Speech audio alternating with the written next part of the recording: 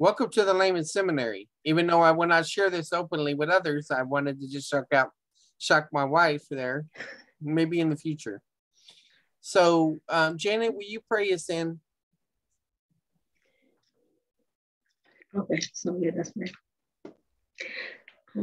Father God, Lord, help us, Lord God, to have wisdom and understanding to study your word so that we can share this to others.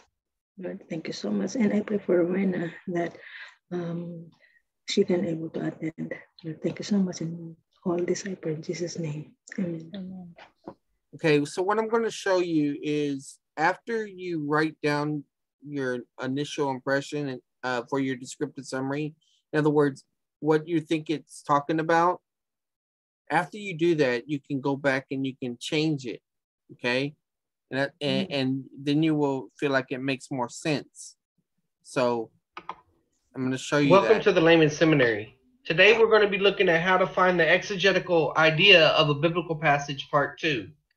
The previous video, I explained that the exegetical idea, it means that it's just another word for explanation, or another term that I use is a descriptive summary. You're focusing on the Bible world and the past.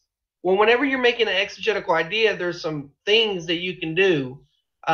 Substitution, expansion, reduction, and inversion. And I'm going to talk about these today as we do that. But before I do that, I want to... let's see, wrong place. I want to go here. Sorry, I need to close my Facebook. This person, this author, is a member of our church, and he's been a blessing. I've interviewed him before. He's also has a book called The Fallen that's going to be a Hollywood movie. It's going to be produced and all of that, and you can watch a video about that. But anyway, I'm mentioning this book because it's called The Unashamed: Learning the Inductive Method of Bible Study. And so this is a book that Clay wrote, and in it he talks about these steps: substitution, expansion, reduction, and inversion. So I recommend that book. It is helpful. Now we can close that, and we can go to Bible.org. Last time I talked about freebiblecommentary.com. So that you could find the paragraph divisions, and it doesn't look like Bible.org is loading. I'll try one more time, and if it doesn't load, then I'll skip that step. Okay. Well, my original intent was to do the next passage in James, but that's okay. We can work with what we already have. So let's say we pull from our passage, let's say right here, This was my exegetical idea from the last video. I could come here, and you can do this with the scripture, or you can do it with, after you got a rough idea, you can come back through and say, are there words that I should substitute? And whenever you're using substitution, you're saying the same thing in other words. Okay? There may be parts in here that may need clarification. So you might ask the question, is there something I need to expand or elaborate on? And I've kind of done some of that in here, and I'll show you all that in a minute. And then there's reduction, where you use less words. So you could say, can I simplify this anymore? Or inversion, can I rearrange this so that whenever I share it or explain it to somebody else, I have it in a different flow that reflects the text. Okay, so when we come up here, James, a bondservant of God, and the Lord Jesus Christ, to the 12 who are dispersed abroad, greetings.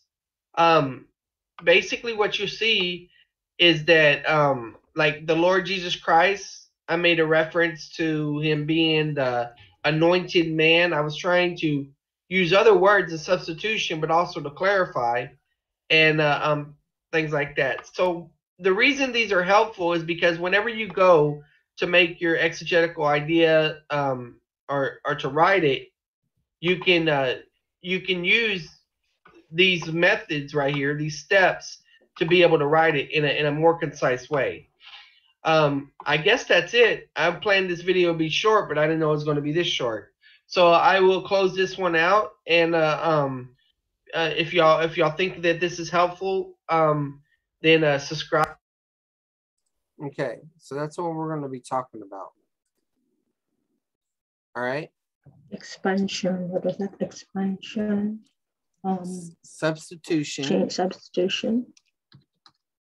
Right. Substitution is using in other words.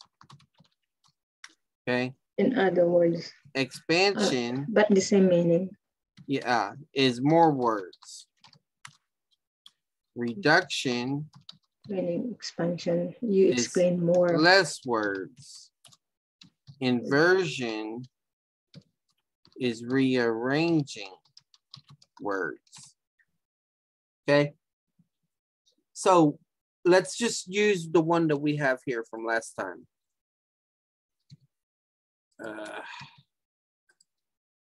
It's messed up still. Okay, fine. The formatting's messed up. Fine. All right, so last time you said Paul is introducing himself and Timothy is with him when he writes to Philemon. This passage is about greetings and blessings of grace and peace, which is from God, okay? So let's pull our passage up again.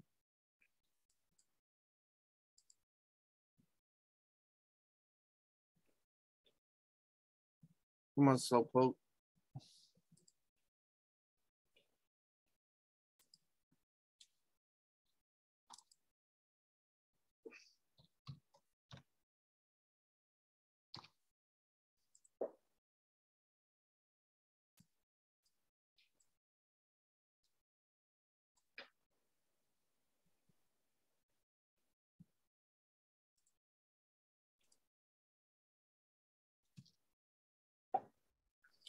Okay, Lisa, I would like for you to read this passage and tell me what it's talking about with your eyes closed, just like what we did before, okay?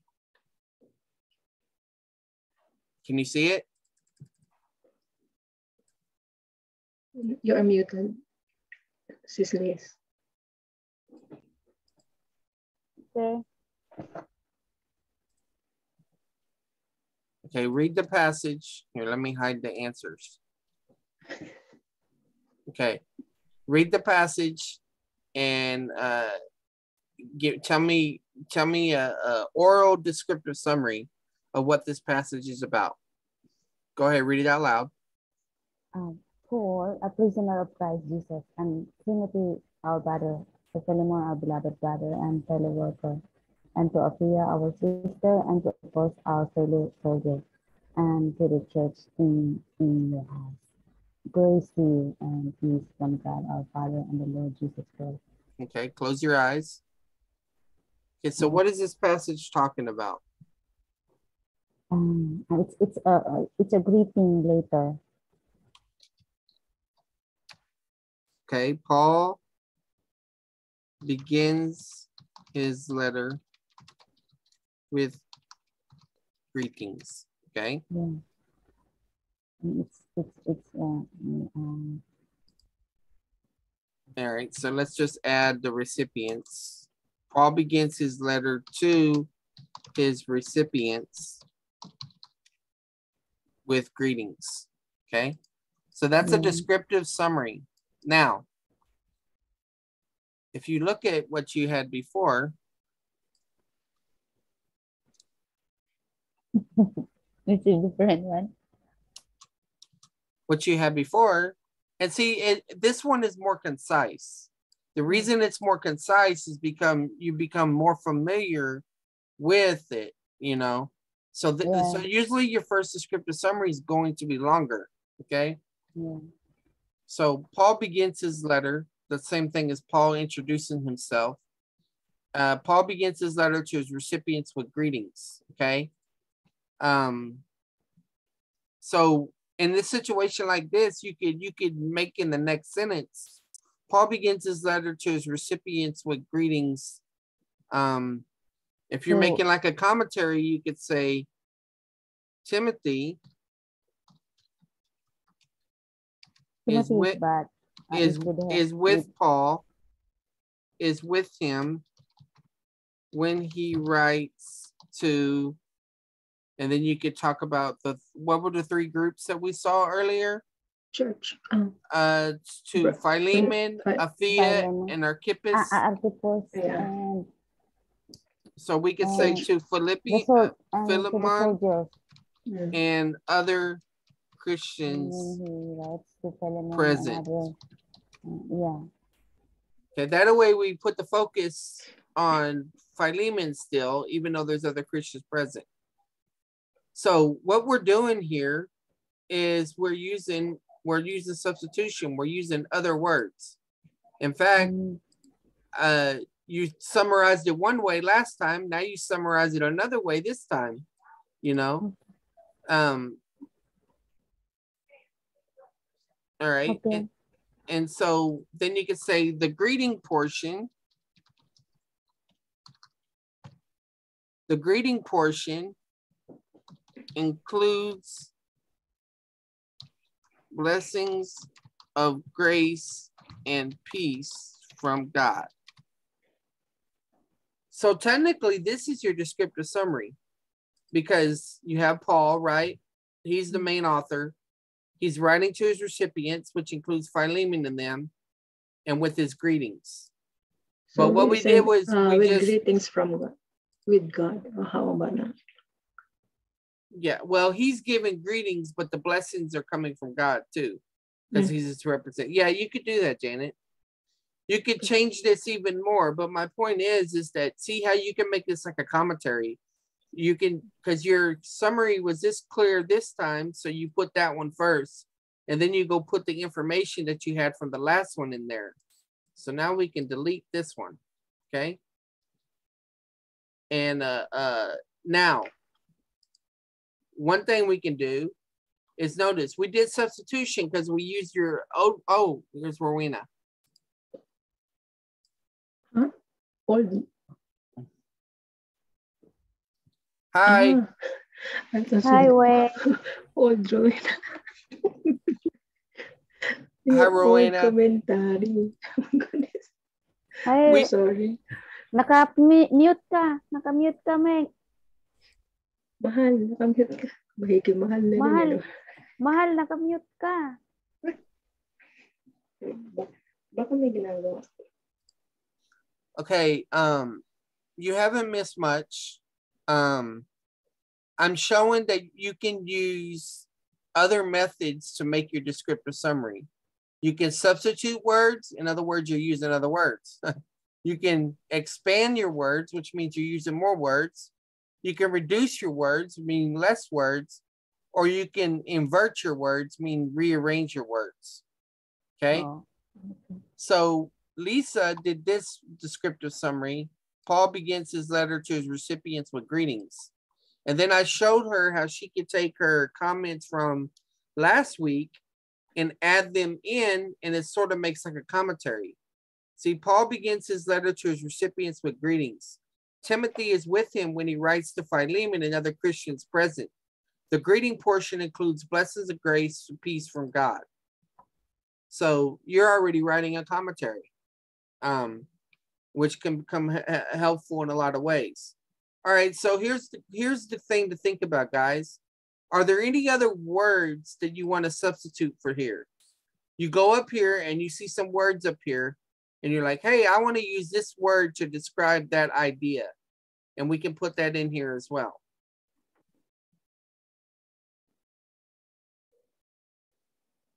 So just about, go ahead. How about you said that he writes to Philemon and other Christian present. How about in the presence of other Christians?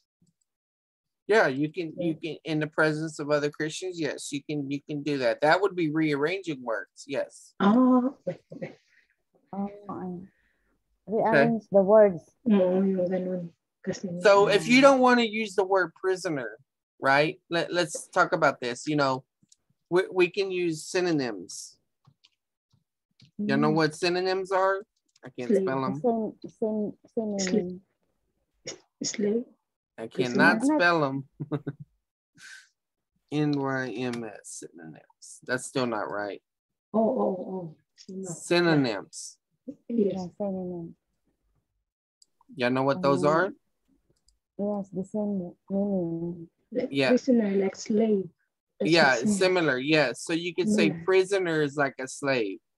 But if you use this is the thing. If you use the word slave, does the slave have a choice? No, it's I think it's Go ahead. it's no, Paul. a disciple. Paul a disciple. Paul is Prisoner. Well, let me show you something. We can do this with our observation sheets. Let me draw. All right. So when we come to the word prisoner, right? We can say what ideas come to our mind when we hear prisoner. Okay. Well, the one idea is he innocent or is he guilty? wait, excuse me. Rowena said she cannot unmute because you're not allowed to unmute her because she's the message. Maybe you're in control. I don't have control over that. I can ask her to unmute. I just asked her to unmute. No. Maybe there's a 3 dots on her name, and then I checked the 3 dots. It says ask to unmute. The host is not allowing the participant to unmute themselves. Or maybe your setting is not that. 1 second. Luweng. I never ever mute people ever. So What happened? She needs to unmute. I've asked her to unmute.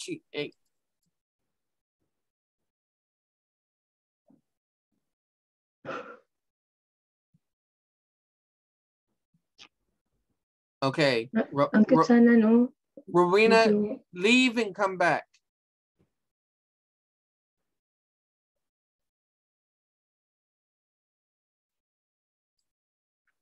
All right.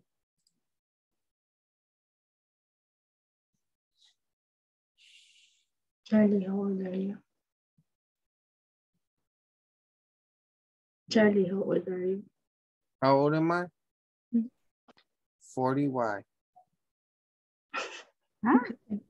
I thought that you're going to forget. It's your birthday today? Sometimes I do. No.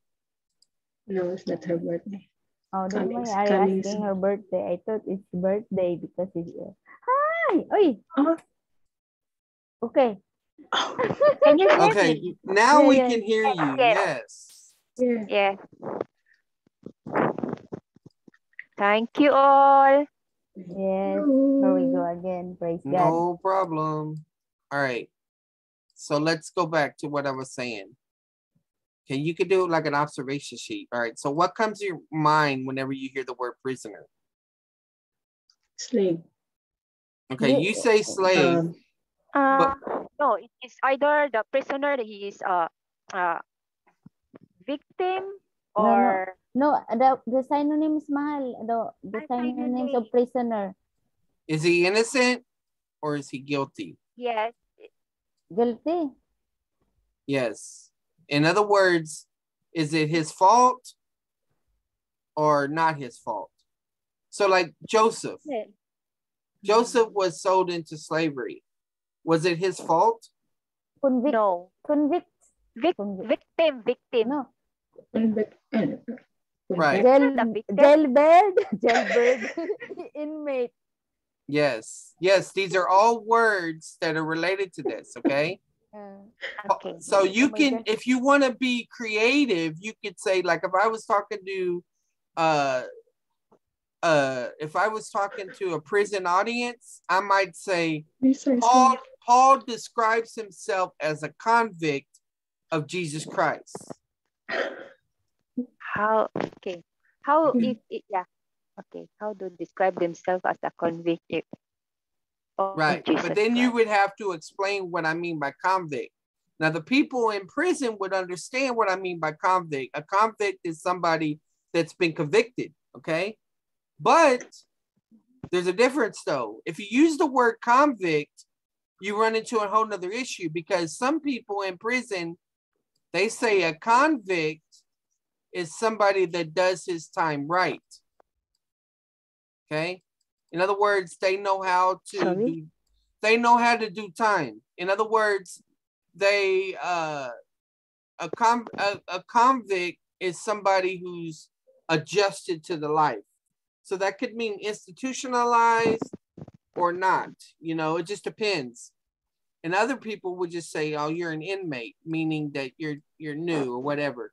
So all I'm just trying to say is that depending on your audience, it may affect the words that you use. Okay. All right. So go ahead. We're gonna do. All right. So Lisa is disconnected. okay. Why? Well, when she comes back, we'll bring her back. Okay. Okay. So Paul is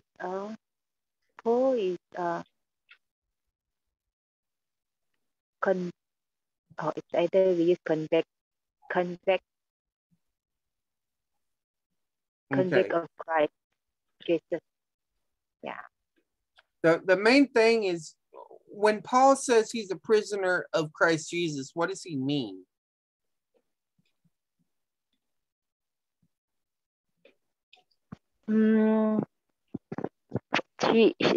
Paul is out, right?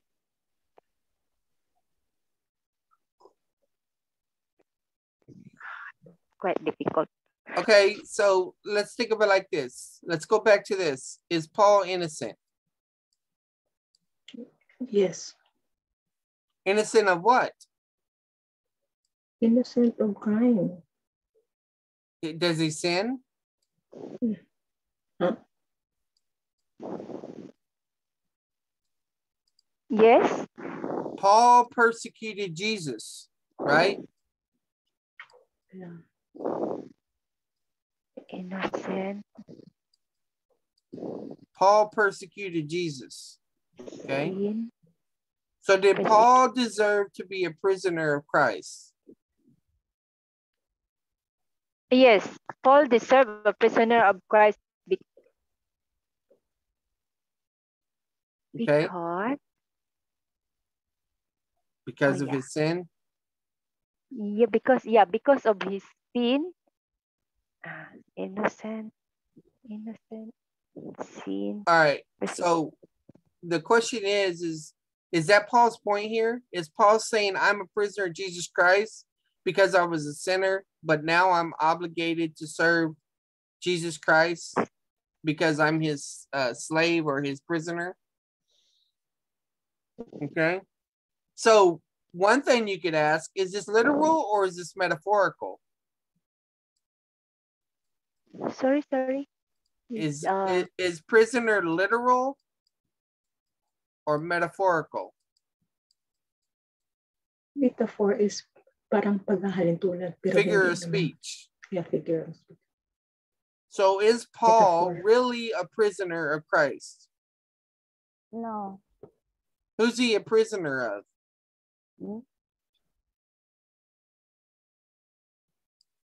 Rome. Paul is waiting to go see Caesar, you know. And so this is the Roman Empire has imprisoned him. But who's in charge of Rome? Who's in charge of everything? Who's in control of everything? Philemon. Christ Jesus. Christ Jesus, yeah.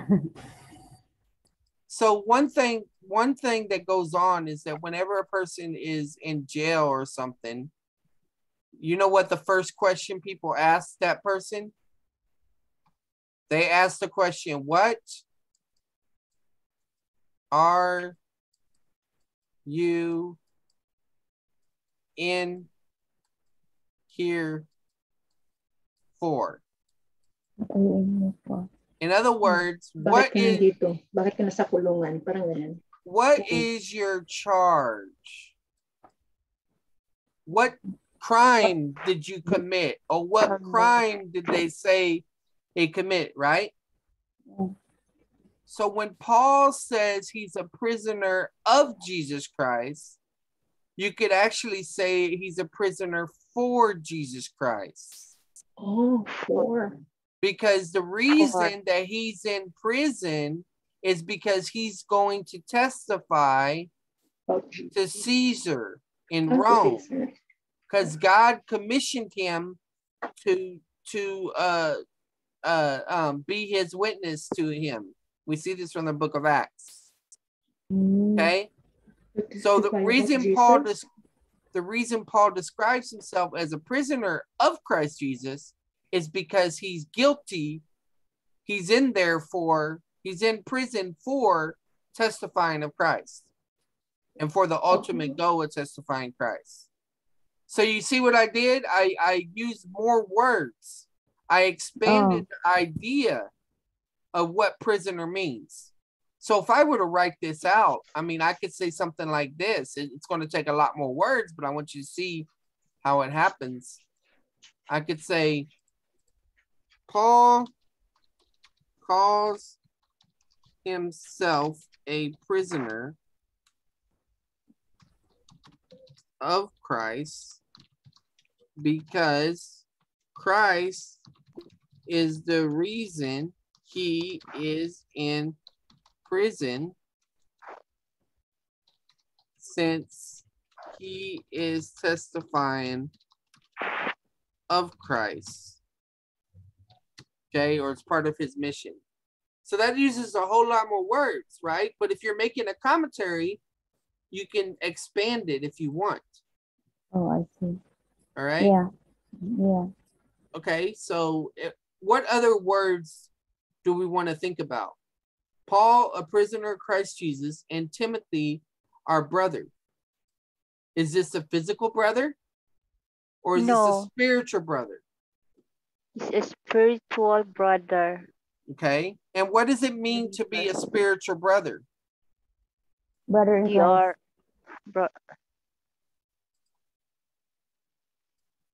It's related to discipleship. Discipleship. Because Paul teaches Timothy, right? And so there, but he doesn't say disciple, he says brother, because he wants them to think not so much about discipleship as much as family. So Paul starts out very humble in this letter. Paul, a prisoner of Jesus Christ. That's his mission. That's his crime, right? And he also starts on a family tone. Now look how he describes Philemon. To our beloved brother. And this is in italics, but it's implied. So Philemon is also described in family terms. So Paul wants Philemon to know, first of all, that he's family. Okay?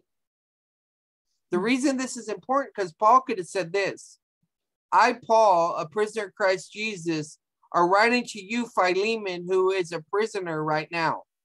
He could have said that. Because Philemon is a prisoner at this time, a different kind though. Philemon is a runaway slave.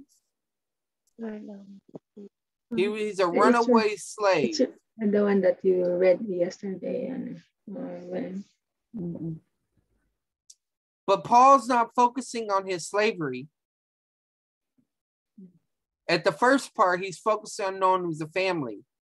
And so the principle from that is this, is that before you need to focus on what you've done wrong after being a Christian, you need to know that you're in the family of God. But that's application, okay? But you could put it this way. You can come down here and you can write some more in your commentary. Paul could have began by pointing out that Philemon was a prisoner, but instead focuses, instead calls him family like Timothy. Kasi si Philemon, nangutang ata yan. Tapos kay sino ba yun? Tapos to set the tone. ang mission pa niya papunta doon sa inutangan niya. Ang inutangan niya sino ba? Sino ba yung mga tao yung mga Ako, inutangan din niya. Yung si Archipos. Yun. Archipos. Asawa niya si Apia? Asawa ni Archipos si Apia? Who is Apia and Archipos? Is that related? Those are two different people. One of them is a sister and the other is a soldier. Okay. Yeah, so Apia is sister to whom? I don't know yet. Okay. Let's because they are living in the one house, because Paul said this letter to Philemon and to Apia, our sister, and Archipus. And the maybe church in your house, yes. Yeah, this is maybe one family, the father and the mother and the son. Well, it could be a family, or it could mean that the church in your house means the church that meets in your house. Yeah, the believers in your house. Yeah, the ones that come over to your house to have church, like Janet plans to do when she gets to the Philippines. So here's another question. What does it mean right here when it calls Philemon a fellow worker? I mean, they work with God. They work with Christ. Right. So he's a minister. So you could use the word minister. Minister. But this is important because he calls him a worker. Okay. Remember, he's a runaway slave, and some slaves run away because the work is too hard. All right. The work is too hard. The abuse is too hard. They want to run away. They want to break their contract, right?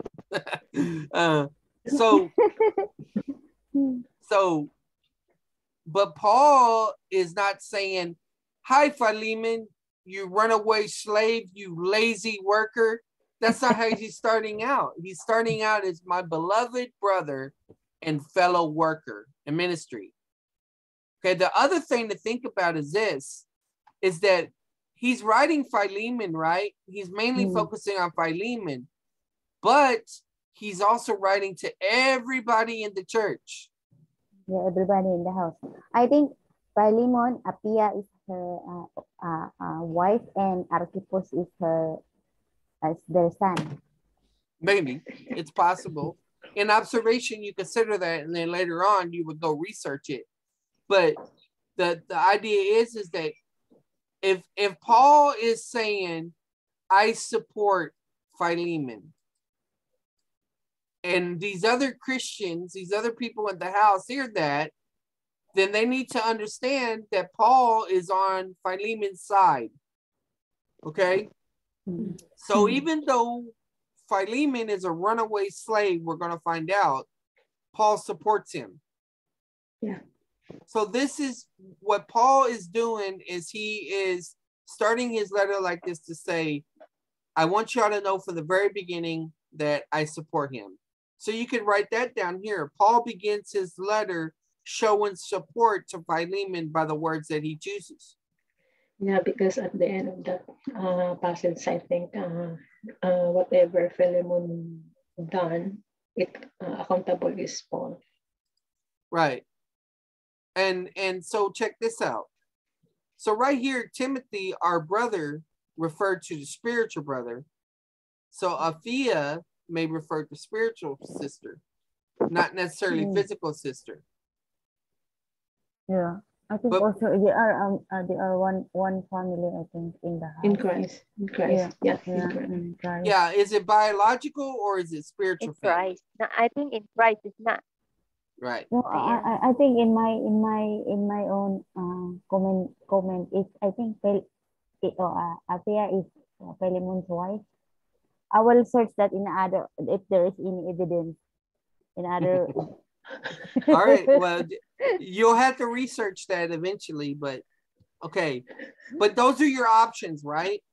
Because we're unpacking the language, and your descriptive summary will reflect what you see. So you see that when you ask questions of the text, it helps make your descriptive summary more accurate or opens up the possibilities. But the reason I teach descriptive summaries first is because anybody can tell you what they see. Or what do you think this is talking about? Anybody can do that. They can do it a little bit or they can do a lot. Some people, you know, and everybody can do it in their own style and their own way. But when you start doing this other stuff, now you can become more creative if you want. So you can put your rough draft out there, you know, your first thought, and then you can come back in and you can experiment with it. Substitute words, use more words, use less words, and all of that. So that's what I'm showing you here. Okay, look right here. Notice he uses fellow worker here, and then he calls Archippus a fellow soldier. So here, fellow worker is ministry, right? Maybe. I think it's ministry. Fellow soldier, is that ministry? Or is that an actual... they are both soldier in Christ. Right. It's probably an idea of soldier in Christ. So he's using these terms of different classes of people in the Roman society. The worker and the soldier, right? No politicians yet, but we got workers and soldiers. Okay? Mm-hmm. And then grace to you and peace from God our Father. You could explain what grace means? That's a scammer.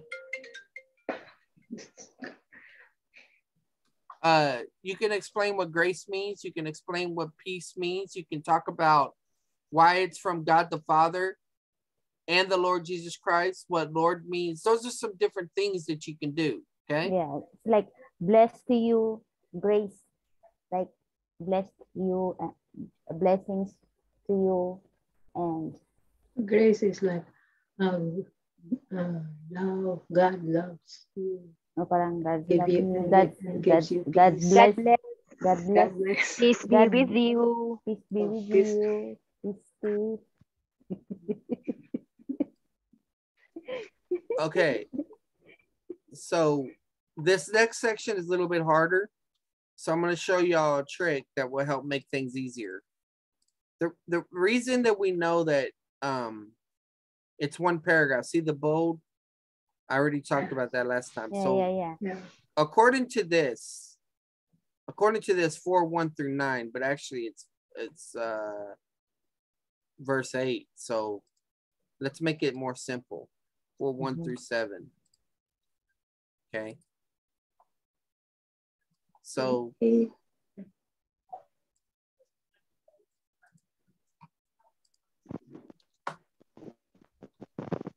all right, so one thing you can understand is that whatever you're studying, like if you're studying a paragraph, then your subpoints will be at the sentence, okay? So you can look at the punctuation and you can see commas, commas, commas, semicolon. We'll talk about that in a minute. And then sentence. And then the sentence here. So what that's telling us is that in this translation, 1:4 through 6 is one idea. And 1:7 is one idea. Okay. So if you want to keep this organized, you can make that A and you can make this B, all right? And to remind you that it's at the sentence level, you write the word sentence.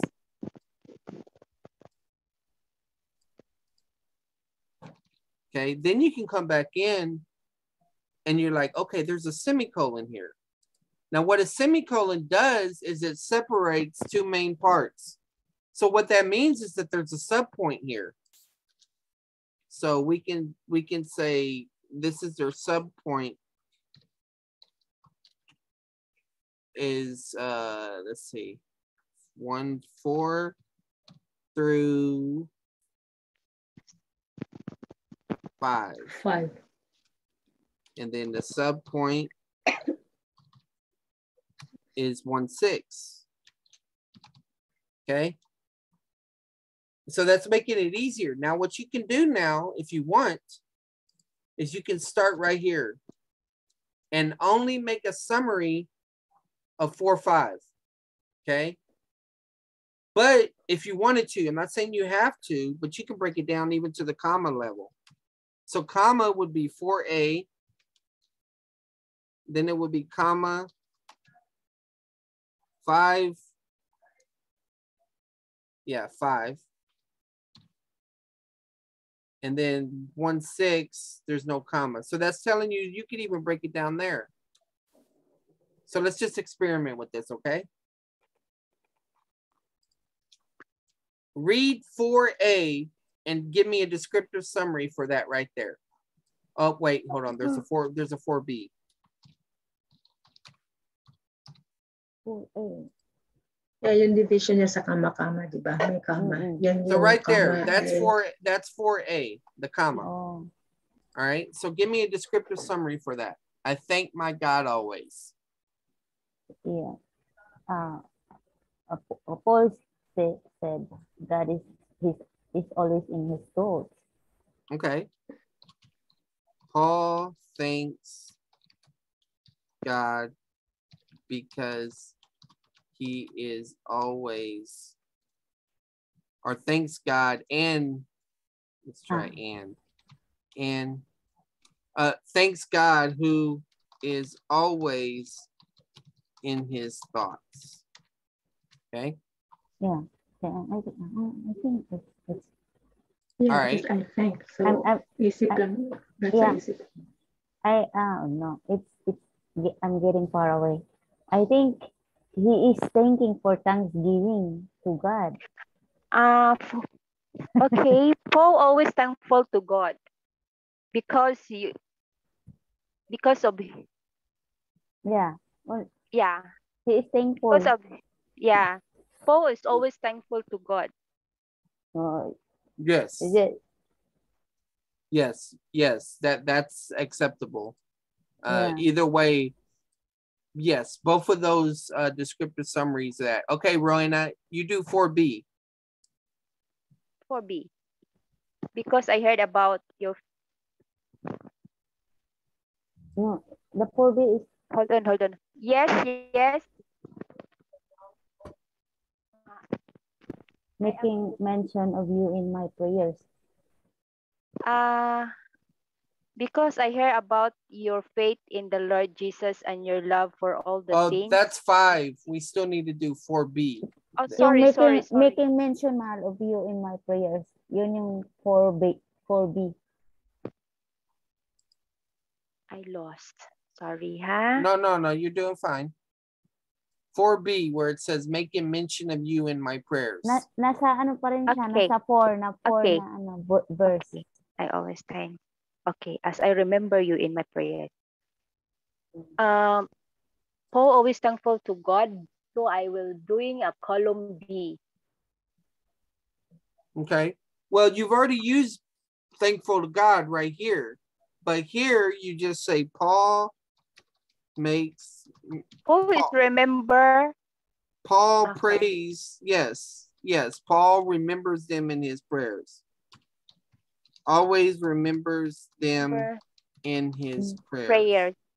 What about this prayer? We cannot change the word hope or no? Can you change what word? Let's say the prayers. The prayers ba? No, this is not the right sentence that you use the hope. Okay, well, yeah, we'll use hope in a minute. All right, but let me show you something because y'all both just figured out something, okay? Now, this is an interpretive question. Is this passage saying, I always thank God? Or is it saying, let's see, I always thank God or I always pray? See, Both. I thank my God always, making mention of you in my prayers. I can prayers. So does Paul always? I always thank my God. If I remember, I can use ask or ask if is it possible? I always thank my God if I remember you in my prayers. No, it's not nice. Well, it could be when remembering you in your prayers. And And when is Colossians, better than if, because if is conditional. yeah. Yes, that's why it's not So it right. should not be, it should be Um, when I'm praying. I Okay. mean, for here, I think Paul is not prayer, is not, What is the text? Paul did What not is the text always says? pray long. I think, and, and, and, and this prayer to, for, he often make mention of Philemon in his prayers. Yes. I think, Yeah. Yes. He often make mention. In other words, it was his customary, it was his habit of doing. So think of it yeah. this way. I thank my God always. Well, how do you do that, Paul? I do it by mentioning you in my prayers. So You that's Oh, an is, option too. you is Philemon. because I remember this verse, this book, this letter is Paul is writing here. So we so we just take on that situation that Paul is writing this letter to Philemon. Right. So this So translation puts I thank my God always. mm-mm. So we will take the always out of this one and just leave it up here. But that's a decision you have to make, you know. But for now, let's do that. Okay, Lisa, I think it's your turn. Verse 5. Give me a descriptive summary of verse 5. Because I hear of your love, hearing of your love. So I think Paul thank God for Philemon because of his love and faith. Yeah. Okay, did you hear what you just did? You went way up here and you connected it to there, which is right. That's correct. Yeah. But try to make a descriptive summary of just this sentence here. Until the saints. Just the sentence. Mm-mm. So like Paul gives the reason. Because the reason because of his love and faith. First on Jesus and then towards all the saints. If the saints, it means the Christians. Because he hears of their love and faith Mm. to Jesus and other Christians. Something like that. Okay. Now that you have those subpoints done, I did not spell comma right, but anyway. Now that you have those subpoints done, you can go back up to here and you can make a descriptive summary of all of this. Okay. Oh, I see. So go ahead, Rowena, make a descriptive summary of all of this. Using that word smart. okay. Paul thanks God who is always in his thoughts and remember them in prayers. And Paul give the reason because no, sorry, upside down. He hears of the love and faith to Jesus Yeah. and other Christians. Okay. Paul gives, okay, if I start this, Paul gives the reason because he hears of the love and faith. Yes, you could actually do that. You could say Paul Jesus gives and the other reason. Christians. Paul gives the reason because and faith to Jesus and other Christians.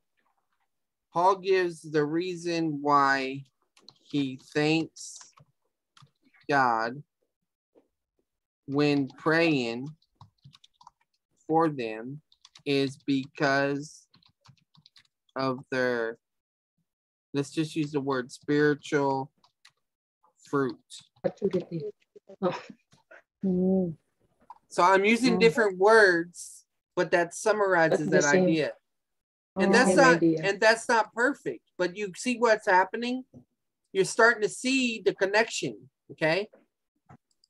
All right, so let's do subpoint 6 now. Okay. I pray that you may be active in sharing your faith. So can I use this like Paul is hoping that Paul is hoping that they may, that they may be active, because I pray that you may be active in sharing your faith.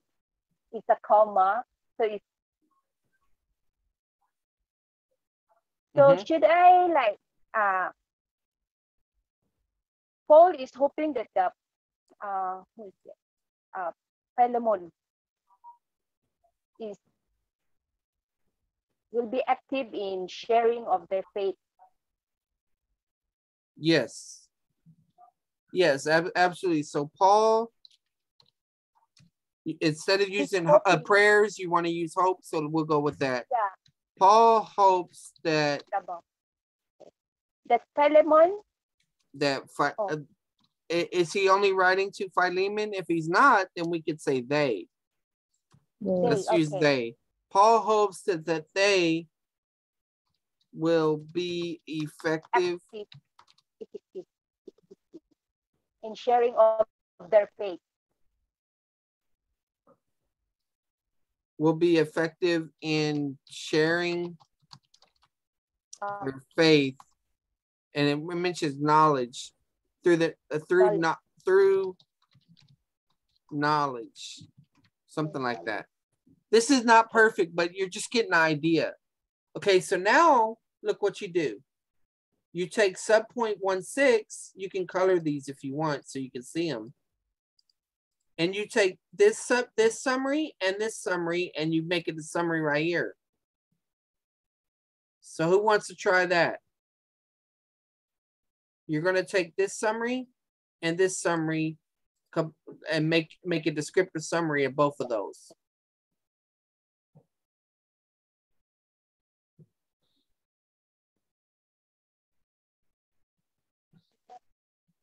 Where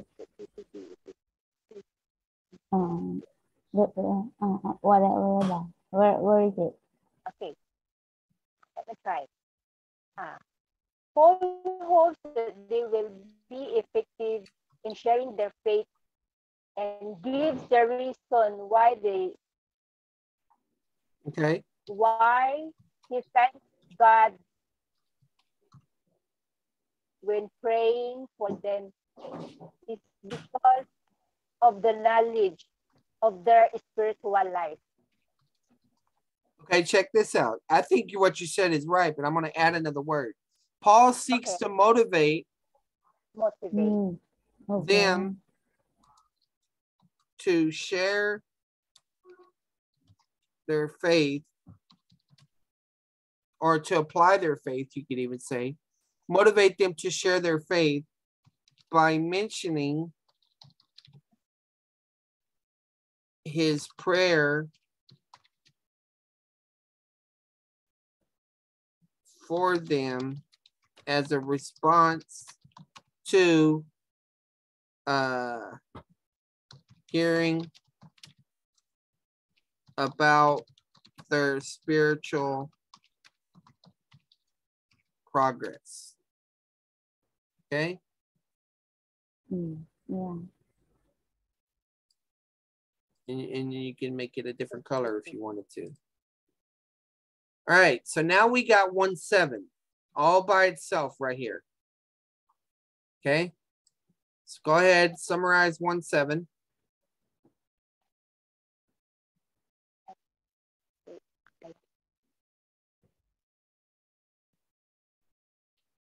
If you read it out loud, it's a lot easier to do. Remember, you're going through the process. So what is it talking about?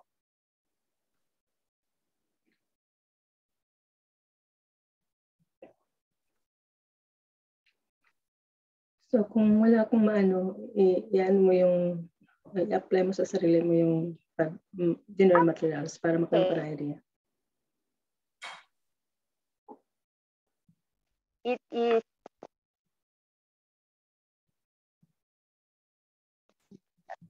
It is about the Lord has given me great joy and encouragement, because your brother have refreshed the heart of the sins. It means saying it. Okay, your love has given me great joy. Okay, Paul, the word for a lot of times explains or gives the reason. For I have come to have much joy and comfort in your love, because the heart of saints refreshed through you.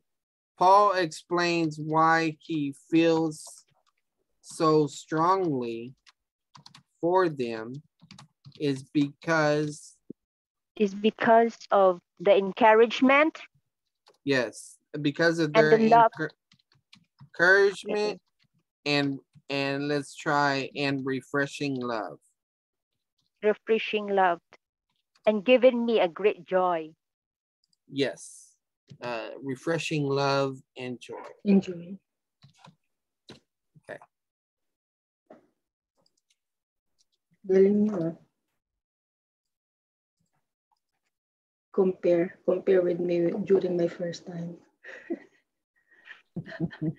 Yeah, it was so, oh my goodness. With the help of your husband.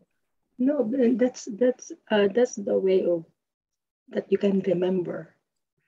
You know, you imparted refreshing love and you joy. yeah, you For me, imparted him. the sharing of your faith, it is possible that for me is sharing your faith.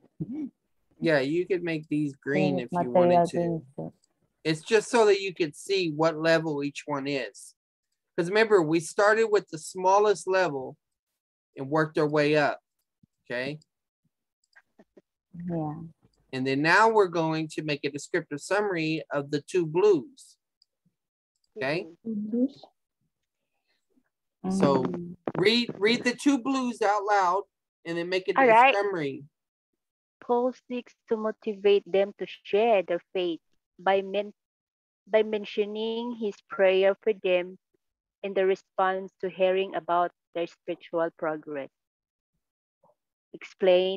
Paul explained why he feels strongly for them is because of this encouragement of refreshing love and joy. Paul, okay. So one thing you can do to make it easier is if it's the same idea, you can highlight it. So Paul seeks to motivate them to share their faith by mentioning his prayer for them in response to hearing about their spiritual progress. You have the concept of spiritual progress, right? Yes. Okay. Okay. And then right here, this all relates to spiritual progress. So you joy, the encouragement, because okay. So this idea. Should I or Lisa? Either one, it doesn't matter. Bakit ako? Lisa, Okay. I keep talking. It's okay. Go ahead. Okay. Go ahead, Lisa. Okay. So the word motivate is one of the key words that we could probably use again. All right. So we might say something like this: Paul motivates his audience to the listener to increase in their spiritual progress by telling them how much they have encouraged him and how often he prays for them. You see that? Like I said, this is not perfect, but it just gives you an idea. I'm running out of colors. So if this is correct, then the point of 4 through 7 is Paul is trying to motivate his audience. So when Paul starts out saying these words, I think my God always making mention of you in my prayers. In your mind, you should be like, Paul, why are you saying that? Why are you telling me that God thanks me? If Janet says, I thank God for all of y'all in this room, right? Then she's trying to be encouraging, right?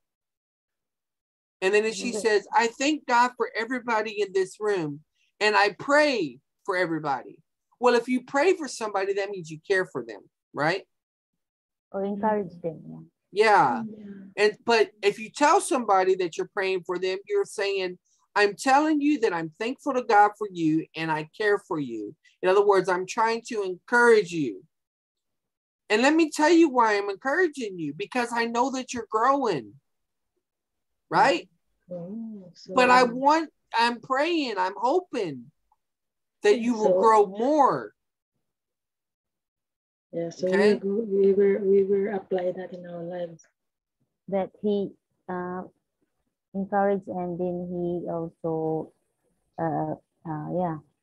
he also motivate, encourage the heart of the believers. Right. So check this out. This helps us get to, by doing it this way, it helps us get more accurate, right? Mm-hmm. We use different words, we expanded, we used all of that stuff. But here's a trick. We have to connect this to the first part. Mm-hmm. So you could ask the question, how does, and later on we'll make the scripture summaries for this, but how does what Paul is saying here connect to what he said before? So let's look at this real quick. What time are we quitting? It's 11:38 where Janet's at. We're already seen. Okay. 12 o'clock? What time? Huh? What time are y'all quitting? I just need to know. I need to know where to land the plane. That's all. 12 o'clock, we're gonna reach there. Okay, so we got 30 more minutes. All right. So watch this, guys. So Paul starts out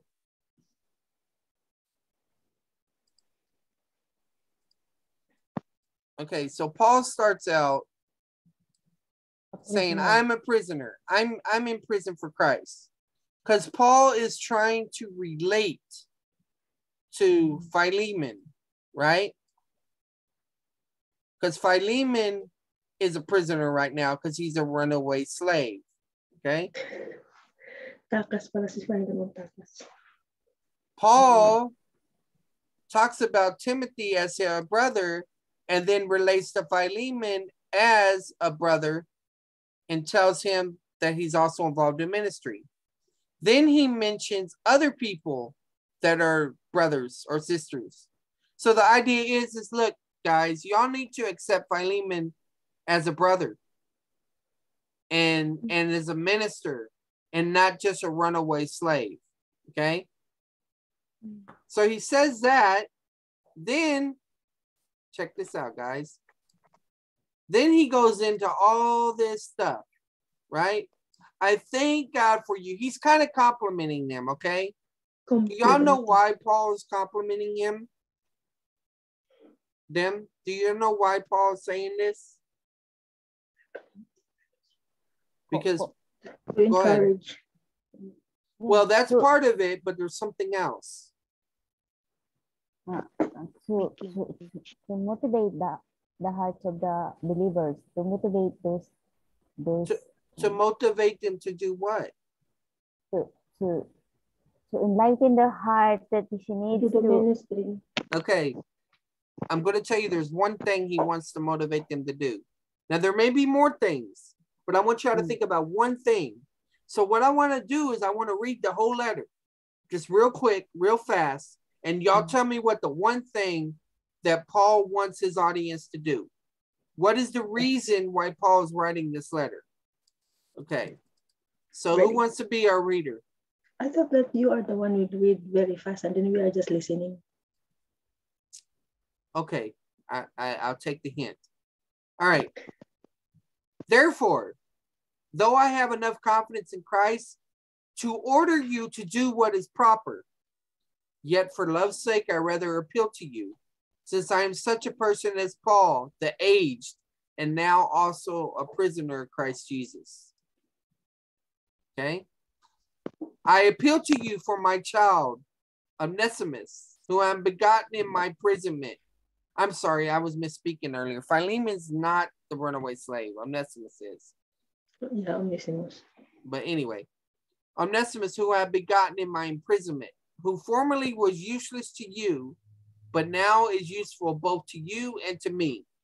I have sent him back to you in person, that is sending my very heart. whom I wish to keep with me, so that on your behalf he might minister to me in my imprisonment for the gospel. But without your consent, I did not want to do anything, so that your goodness would not be in effect by compulsion, but of your own free will. For perhaps he was for this reason separated from you for a little while, that you would have him back forever. No longer as a slave, but more than a slave, a beloved brother, especially to me, but how much more to you, both in the flesh and in the Lord. If then you regard me a partner, accept him as you would me. But if he has wronged you in any way or owes you anything, charge that to my account. I, Paul, am writing this with my own hand. I will repay it, not to mention to you that you owe to me even your own self as well. Yes, brother, let me benefit from you in the Lord. Refresh my heart in Christ. Having confidence in your obedience, I write to you, since I know that you will do even more than what I say. At the same time, also prepare me a lodging, for I hope that through your prayers I will be given to you. Epaphras, my fellow prisoner in Christ, greets you, as do Marcus, Aristarchus, Demas, Luke, my fellow workers. The grace of the Lord Jesus Christ be with your spirit. So why is Paul writing this letter?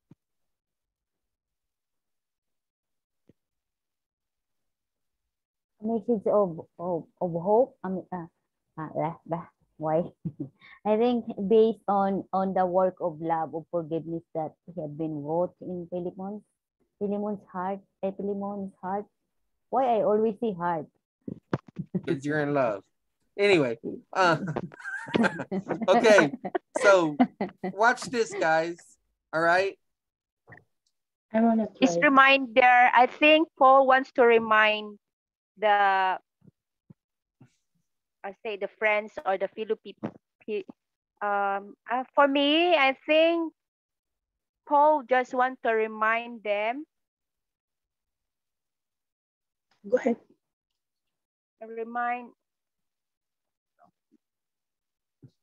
Let me give you an illustration, okay? Okay. This will help. My wife says to me, Asawako, I want to thank you so much for all the times that you have provided for me, through Western Union, for things like that, right? But what do you think she's about to do? She's about to ask for something. More. I will ask more. Oh, I see. She's hoping to ask more. So I mean, to ask for to what? So what is Paul asking for?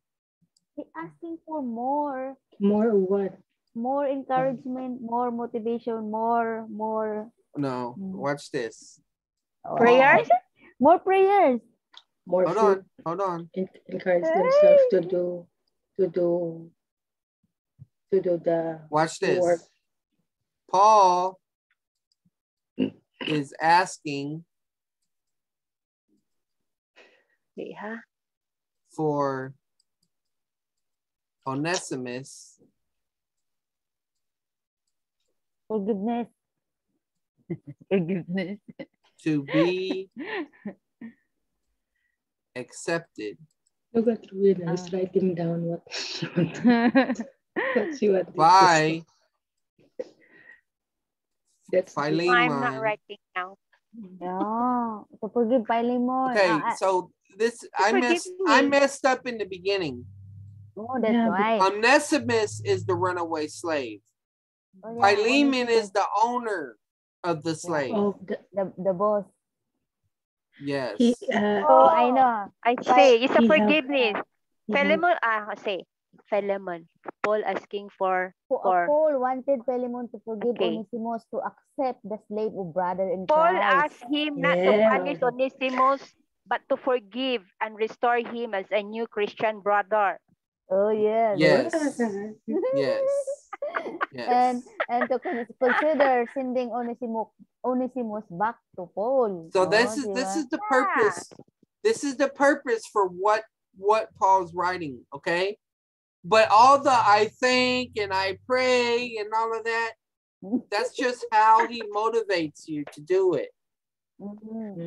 So some people might not like this word, but it's manipulation. Manipulation. Yeah. Right. A parent manipulates a child. What way? You know, I really appreciate when you pick up your room, you know. Thank you so much for cleaning up your toys and all of that. You know, if you do that more often, I may be able to give you an allowance. How would you like to start? How would you like to start earning your own money? You know, is there a particular thing that you really want for Christmas? Well, maybe you should start saving up now. You know, I will try that.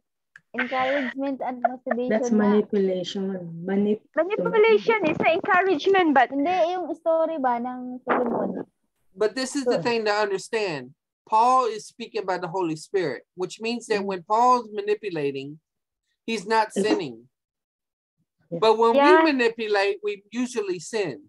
Somewhere, if the husband tries to manipulate the wife or the wife tries to manipulate the husband, usually there's a sin.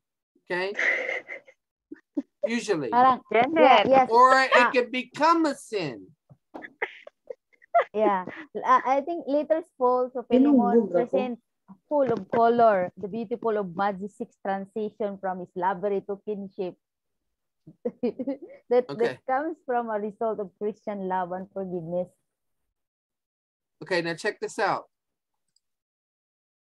We're not done landing the plane yet. It's the barriers. Slavery was widespread in the sorry. But no one is lost of God. They're looking. Y'all are looking at commentaries now. It's okay. It's okay, but you're cheating. Remember, Bob? I'm reading. Yeah, you're reading commentaries. But look, let me show you something. Where's the commentary? Look at this. Now you can see why. Now you can see why Paul starts out saying, I'm a prisoner. Right? Yes. And then look. Because you can see it right here. Where is it? I just saw it. He says, look, I'm appealing to you as a prisoner of Christ Jesus, right? Now you can see why he uses the word brother. Because look, it's implied there. The idea of sister is family, right? Now watch this. Fellowship is a relational term too, but brother. Okay, now watch this. For love's sake, I rather appeal. So Paul is showing love. I love y'all. I care for you. I rejoice in you that you're growing.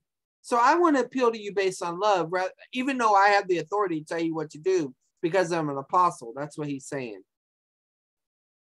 Okay? Now, I appeal to you for my child. There's another affectionate term.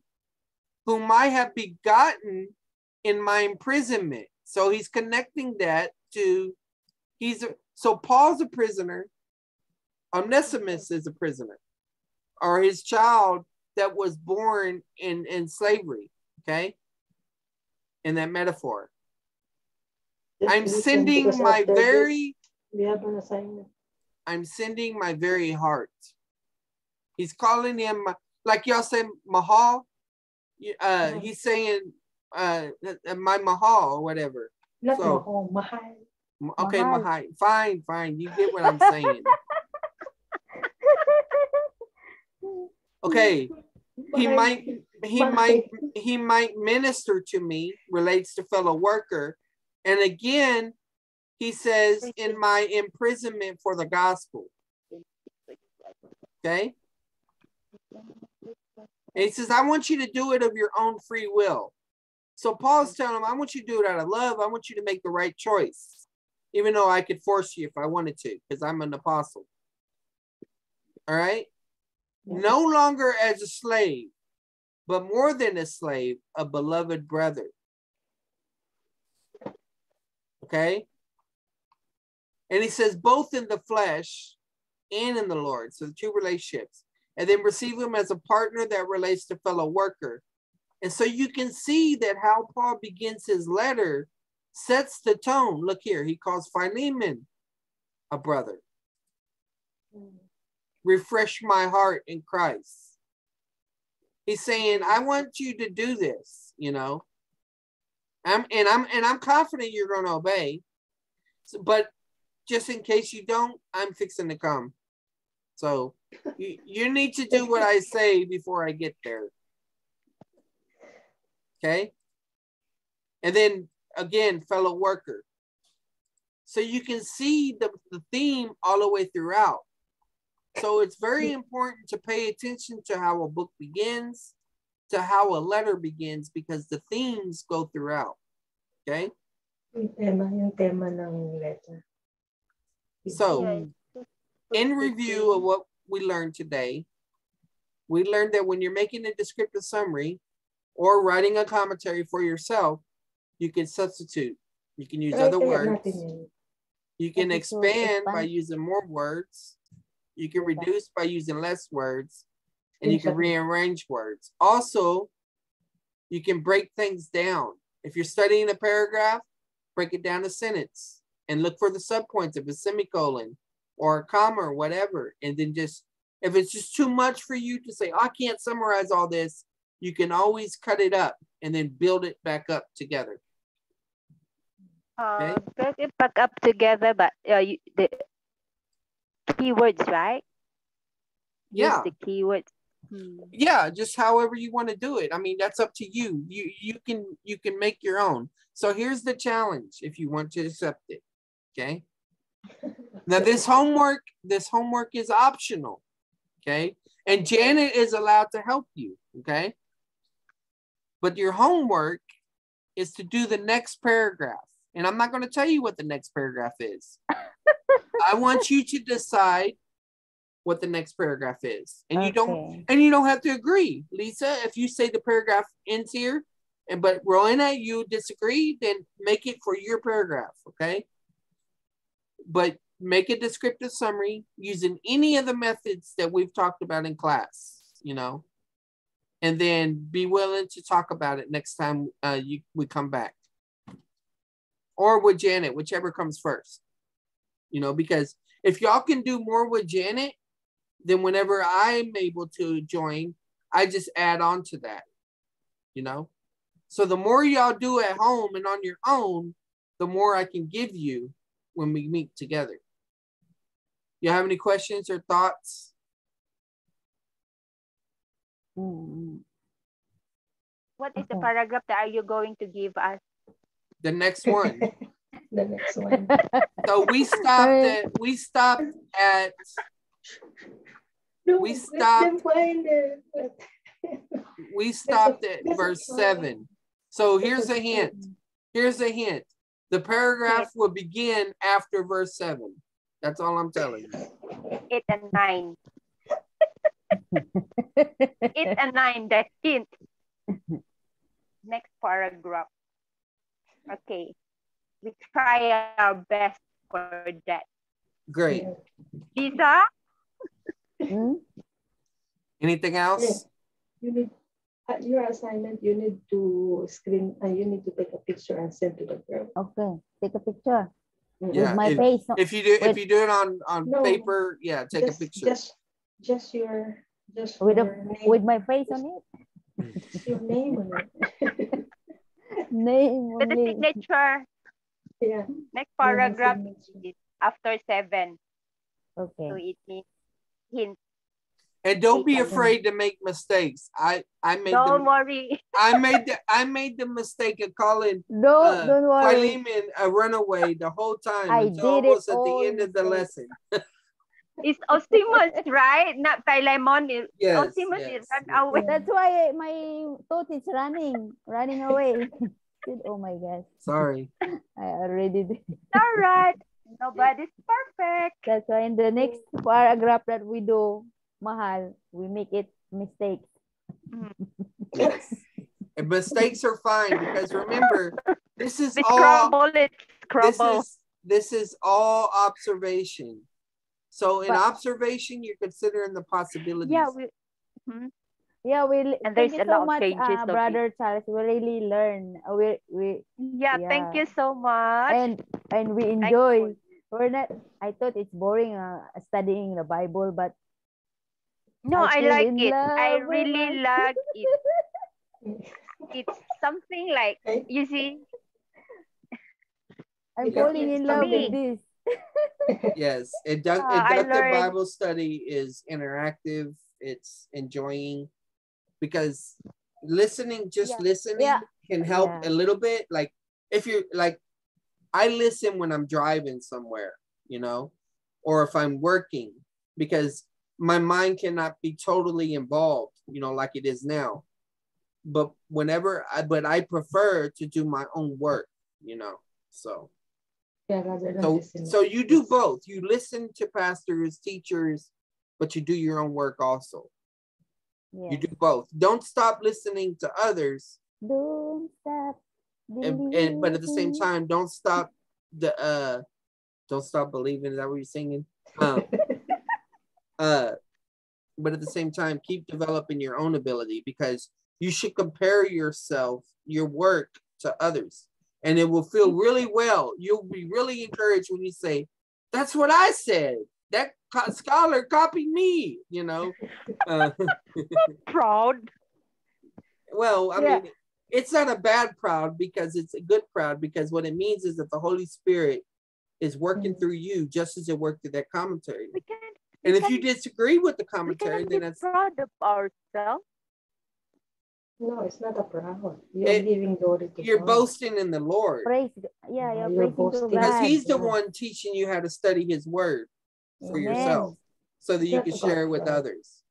We're It's not. just the vessels, the tools, you know. Yeah. Mm. Thank Thank you you. so much. Thank you, Brother Yep, Charles. yep. I enjoyed it. I enjoy it. I really enjoy it. I It's in enjoy the you. Look middle at of the I night. did You see, Great. afternoon. I See? told you. She's She writing. is right. Lisa and me know. We So are. all my mistakes are recorded. No, it's not. Is I know that that one is not recorded. Okay. It's It's ours deleted. recorded. Ours recorded. But do your best to don't look at commentaries when we're studying because you cheat Yeah. yourself. Yeah. Yeah. You cheat and then God Yes, sees it. sometimes we need the guide. So I go through Yeah. the book and read and refer that words and then I scrabble and Repair the refer. word. Yeah. And Refer and doing repair the words. doing the descriptive summaries, doing our own first, and Yes. then Our own first. and then look at the other commentaries. But for me, I don't want to look Where do at you find other the other commentaries. And what commentaries? y'all don't realize is No. one Constable thing, Sons. the thing that I showed y'all today, it's also related to what's called exegetical outlines, Yeah, clausal that's it. outlines, sermon preparation, teaching. It all builds from that. Yeah, Thank so you So so if you have, much. but I if you taught have y'all the group, same thing that I taught Dane before he became a pastor. yeah. So So one day we become a teacher. yes. So I mean, I'm just saying everybody has the opportunity to study the Bible, go deep as they want, or they're able to. So this idea, oh, well, the pastor is better than the student, no, that's not how it is. He just serves a different function. He ministers in a different area, you know, but we all have something to contribute. Is there any, I mean, it's, let's say, individual. We have the, okay, I lost my word. Individual, like, On capability, sariling kakayanan. yeah, something Yeah. like that. We have our own ability to Well, differentiate. yeah, we all have a spiritual gift. We're all unique.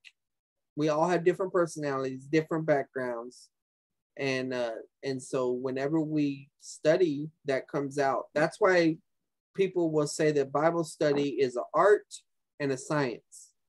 It's a science because there's a method to it, but there's art because it relates to expression and creativity. Yeah. And that one word is hermeneutics. Yes. Yeah, I share to Lisa already, right? Hermeneutics, Herman. We read the Bible, the beginning, from the beginning. If I don't know if you still remember that we read the hermeneutics. Yes. We went to the Acts, I think Acts 8, maybe, I'm not sure. That the Corinthians, Paul, Hermes. And okay, well, I stopped the Bible study at the right time, but y'all are 2 minutes over. Oh. It's not my fault.